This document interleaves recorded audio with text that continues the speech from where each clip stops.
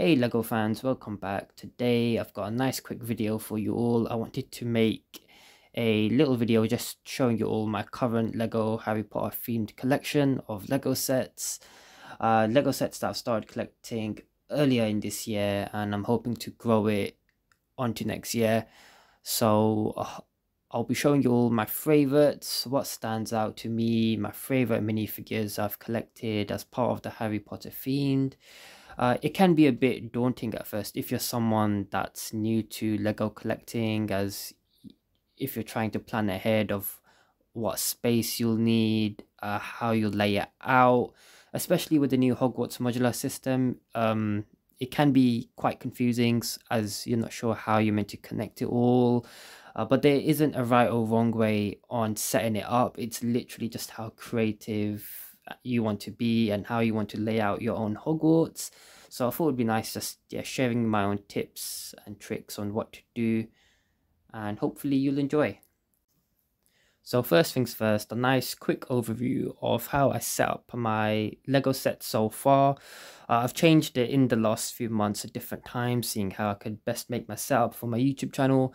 I have two shelves that I put up on the wall for now, and that's the best way I've set up my Hogwarts modular system. What you'll find is if you're someone that doesn't have a lot of room space and you know you can't put a lot of tables on the ground, using shelves taking up that wall space is your next greatest thing, as you could just slip in so many small to medium sized sets, getting drawers and cabinets, just getting shelves that provide you with that space. That's what helps me the most, and just finishing it off, having a nice work table in the middle. That's how I've set up my Lego station for now. So my first set I'm going to show you is the Hungarian Horntail. This is one of my favorite sets I purchased this year. Making it was so fun. Just Lego did an outstanding job. I actually bought the Hungarian Horntail set for my birthday a few months back, and I love it. I love the Harry Potter minifigure, just how he looks, the torso design, and just seeing the Horntail right behind him breathing fire. Lego did great. Comparing it to the other previous models that we had of the Hungarian Horntail, this is just, in terms of size and detail, this is the best one. I love the wingspan. This I've had a bit of trouble knowing where to put this, because when you stretch the wings out, it looks quite big. That's just a really great set. I only purchased this one for £30. I love the nameplate. It's got the nice egg at the bottom here, connecting it to this nice long piece that links with the broom, the firebolt holding Harry. I just love the tail. The tail's able to move, so if you're luckily if you're putting it into a corner, for example, you can lift the tail up, you can move the pieces. It's got those rounded pieces here. I like the nice fabric of the wings, the spikes on them. It's just so accurate. I love the headpiece. I think that's a little sticker on the eyes. This is great. The legs look good. How I set it up, how it's normally set up is you have a system here where if you rotate it, the wings can move up and down, but I wanted to keep them nice and high, so I actually locked it in. If you just put in a nice rod piece, you just lock it through the middle, that will lock the wings, so you can have a nice scene set up there. So moving on are my Hogwarts modular system sets, which look incredible. When you make it your own way and you just add the minifigures in, just showing those scenes, it just brings it to life.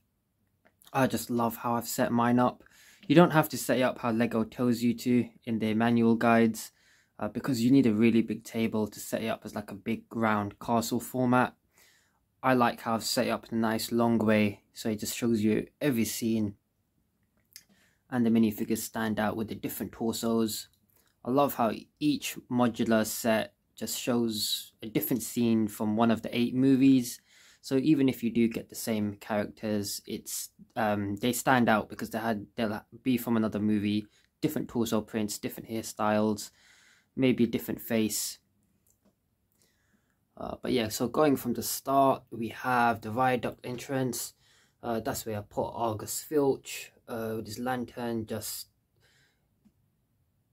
watching over the students and the castle with his angry face, looking out for any people breaking the rules. They put a nice broomstick pieces there in the corner. I believe that's what they are. Or I think they're even axe pieces, which weirdly came with one of the Hogwarts sets. Here we have the Hogwarts greenhouse with the nice mandrakes there. That's a nice thing. I need to get a minifigure that matches with it, either Professor Sprout or a nice Neville wearing the earmuffs. Here we have the scene from the 4th movie showing the Yule Ball. I just love this because the torso prints are nice and colourful. So many colours, so many designs of the dress pieces. You see Madame Maxine there, Professor Flitwick, dressed for the occasion, Fleur. This is my favourite feature that they made for this scene. So if you turn this, just the base plate, it turns as well those white plates that the minifigures are on.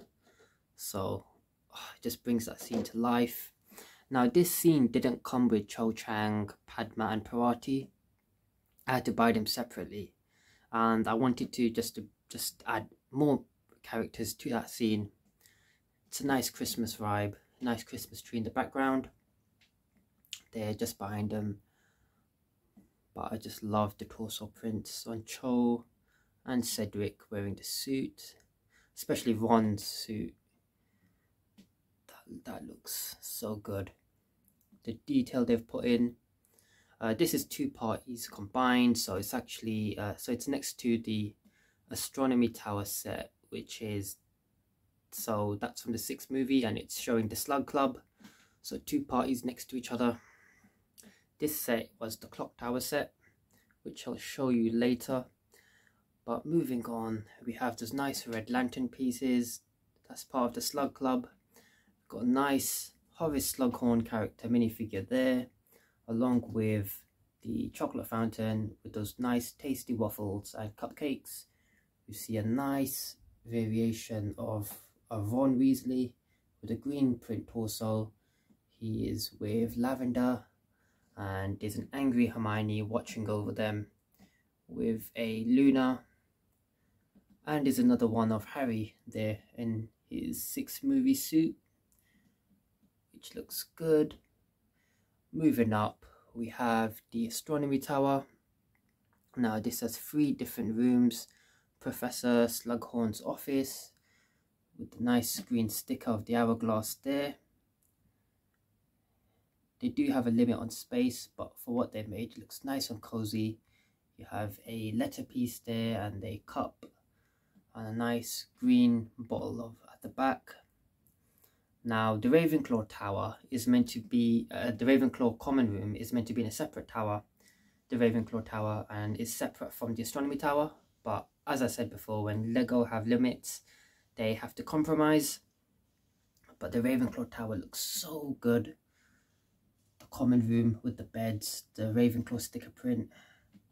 My house is Ravenclaw and my favourite colour is blue, so I do have a bit of favouritism here. I love the shelf, the blue pieces, I love that shade. It looks so good. It's a bit hard to fit a minifigure in there, so I'd prefer leaving it empty. Would be nice to have a nice Luna in there, and Cho. Here we have the Astronomy Tower scene with Draco planning to kill Albus Dumbledore with his angry face print, just hiding away in the shadows while the party's happening below. We see a nice telescope scene next to a star map. I just love the look of that. I love those gemstones at the front, the pink and the turquoise. It looks incredible. I just love how they made the tower itself. LEGO did an incredible job. Moving on to our next set, we've got the Room of Requirement scene, one of my favorite sets, just in terms of its sheer size. That looks great. If you're lucky, you can get this for about nearly £30. I love the minifigures you get. It's actually missing Ron. So one thing I realized with Lego Harry Potter is if Lego have to choose 2 of the 3 main characters, they'll always exclude Ron. And I think that's probably to do with popularity. But getting Harry and Hermione, they look incredible. Here they're saving Draco from the out of control Fenfire. I love that feature of the set where they're allowing you to just place different parts of the fire dragon or fire snake, whatever it is. It looks good. I think that looks awesome how I've set it up. You can see the Horcrux that they're hunting there on the left, top of the chair, along with a nice Cornish pixie. This is exactly what a Room of Requirement should be, just random objects over the past years from different Hogwarts students. I love the length, the height of it. Harry and Hermione with broomsticks trying to save them all. And we're lucky because we get the Grey Lady in this scene. Now sadly she doesn't glow in the dark like the new Saint Nicholas, but she looks incredible with her torso print. I just love that. I love the overall structure of the Room of Requirement tower. It looks amazing. I'm not sure what that is behind her. I thought it was a QR code when I honestly started building this, but it seems to be in some sort of important file. But this is one of my favorite sets, and this is actually on top of the set, which is the Chamber of Secrets set. It's the Polyjuice Potion Mistake. Can't remember what the exact name is. I'm not a big fan of this set. I mean, it's a small and cheerful set. You get a nice headpiece for Hermione, accidentally turning into a cat. There's just lack of space for the minifigures. This set also comes with Harry and Ron turning into Crabbe and Goyle. I've placed them elsewhere in my other sets. But yeah, I don't like... In concept, this was nice, but I wish they maybe should have tweaked it to perhaps entering the Chamber of Secrets. So we could have had a Lockhart and a Moaning Myrtle. That would have been better. That toilet on the left, it just takes up a lot of room. You can't really put minifigures there, because then you'll have to put that the potion ingredients there as well. But it looks nice that I put the Room of Requirement set on top of that, so it just gives it that height. Moving on, we can actually see 2 new minifigures I bought recently. That's Arthur and Ginny Weasley. They look so incredible. I'm trying to collect the Weasley family. I'm not sure where to put these 2 yet, so they're just sort of here for now at the front. But let's go to the back here. This is the recent Hospital Wing set, which I just love. It's a nice small set. You can pick it up for around £30 mark if you're lucky. The best thing about this set is the Madame Pomfrey minifigure. That lovely white and cherry red design, exactly from the movie. And I think this is the first time we've gotten a Madame Pomfrey. That headpiece looks great. I love the nice cheerful face print there. Just stands out. The big lantern piece, it looks a bit massive that she's holding, but overall it's a nice accessory. If we're looking at the back, we can see Harry, Ron and Hermione. This scene is from the 3rd movie, Prisoner of Azkaban, and it just looks so good. I love the little Bertie Bott's every flavour beans design, the nice skull potion at the back from the Chamber of Secrets, the different potion heads, that love heart, green. It just looks so cool and awesome.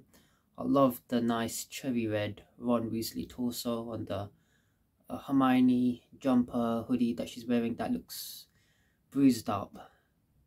This scene looks so good. Just love that hospital wing. Above, depending on how you show it, from the outside you will see the clock tower at the top. I've decided to put in 2 great minifigures, the Quidditch designs of Cedric and Draco. That Hufflepuff design looks so good. I love that. The broomstick and the snitch Cedric's holding.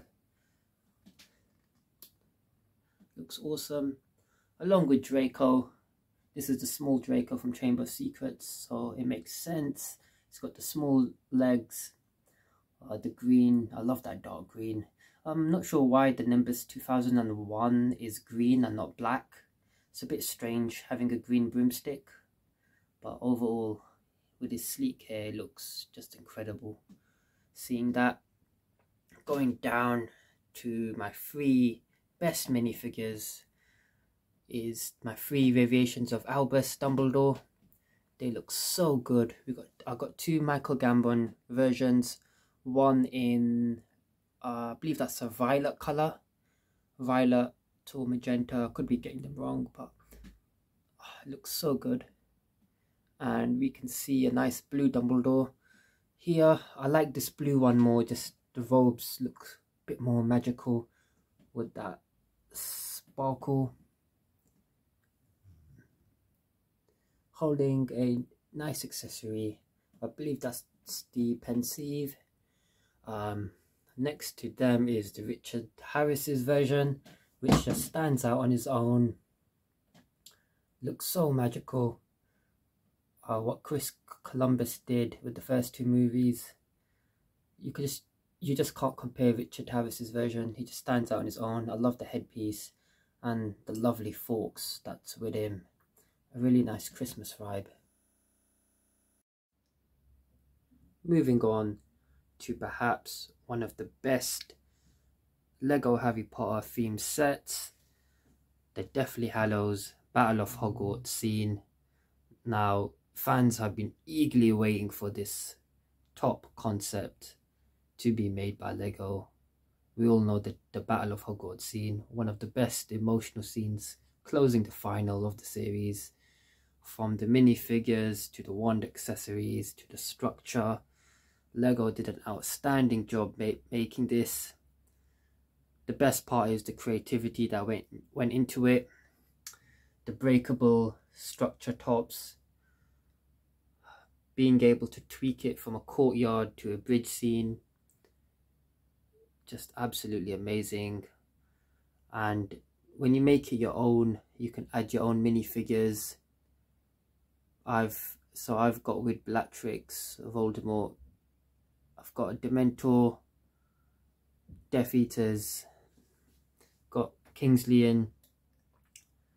So recreating your own versus battles looks so good. I love the red and green shades of those spells. Being able to tackle that problem as well that this set did have, with those pieces being top heavy, so they have to be on studs.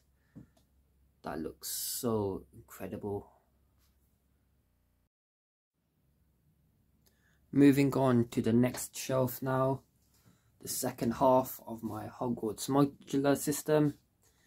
We have perhaps one of my favorite ones. It's the potions scene from the first movie. This was actually part of the old Hogwarts modular system that came out before, a few years back now, I think prior to 2020. I just had to get this set. I got it off eBay. I think I paid around £30 for it. From what you get, it is worth it. You get the entire potions classroom with Snape's office. Comes with Seamus and Hermione. You get the lovely Gryffindor common room. Comes with the driveway, along with the Whomping Willow and the Ford Anglia. Really worth it. I love the detail, the potion pieces, the greens, reds, blues, yellows. Just looks incredible. I love that newspaper print. Sorry, I meant this is the scene from the second movie, actually, Chamber of Secrets. Looks awesome. This is where I added Crabbe and Goyle. That's his name. It's nice to have 2 Gryffindors and 2 Slytherins in this set. Again, those pieces, the gemstones look good. I love the stickers at the back. classroom is accurate. At the top, Gryffindor common room with the nice owl piece there. Was Hogwarts without the owls. You can see the nice grey one in the background. Now this one isn't as big as the Ravenclaw common room in the other set, but it's nice that they included it in here. This is the set that also came with the Argus Filch. On the left, we have a part of a set that came with the clock tower. This is Dumbledore's office. Now, even though it's a small Dumbledore's office, it's still got lots of accessories, the Pensieve, lots of nice stickers around it. We have a stickered Fawkes. Shame we get a plain Sword of Gryffindor. It's not like the one we got with Neville just before with the gemstones. It's nice that they've made a concept of Albus's office, Dumbledore's office it's called. That was released. I'm hoping to get that one soon, so to make huge improvements to this set, as this just isn't enough to showcase his office. Below we have the prefect's bathroom. That looks quite good. It's got a nice window design there. Moving on to here is the clock tower. Now, in terms of structure, the clock tower looks amazing. Lovely clock tower piece in the middle. I love the structure of it. Very accurate to the movie. Only shame is the inside of the of the set. It's not a lot going on. It's 3 floors, including the ground floor. Ground floor has hardly anything showing. The first floor is Professor Moody's classroom, but it doesn't have Professor Moody. I had to buy him separately. The top floor is the hospital wing. I just didn't think there was any point showing it, showing the inside, having it standing up like that, because I've already got the hospital wing, the better one on the other side. This looks better just staring at the structure like that. That's why I wanted to set it up.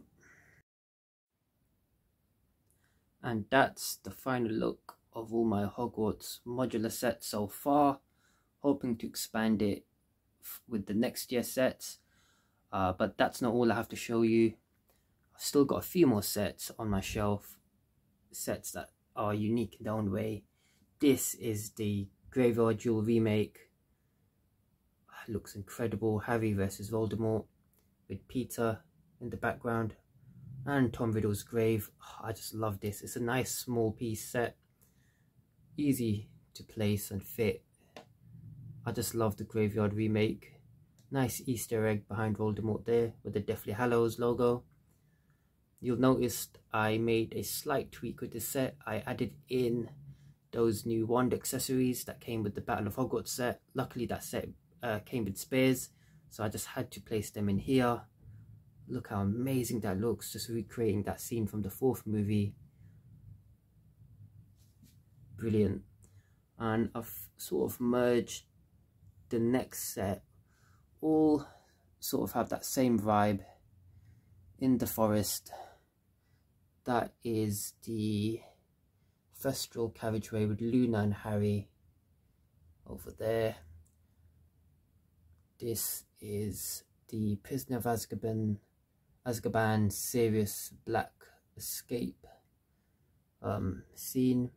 Got Sirius and Harry here with the Dementor there, the other Dementor flying here.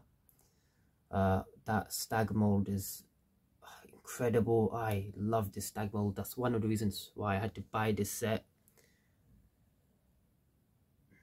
That nice shade of electric blue with the sparkle. I like the trees, and that's where I placed the Whomping Willow in the background with the Ford Anglia with Harry and Ron. Thought that would be a nice touch.